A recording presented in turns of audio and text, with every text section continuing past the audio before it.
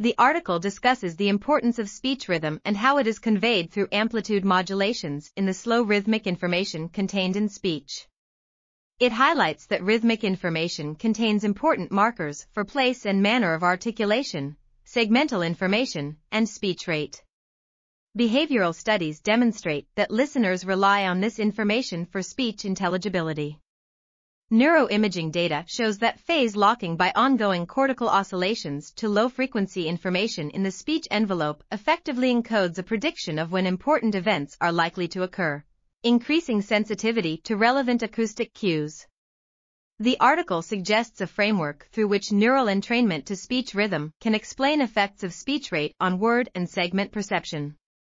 It also proposes that lateral anterior temporal cortex functions in a domain-general fashion to support ongoing memory and integration of meaningful input.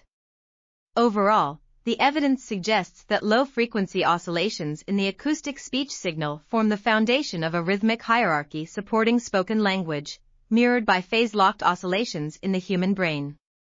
This article was authored by Jonathan E. Peelle and Matthew H. Davis. We are RTCLTV, links in the description below.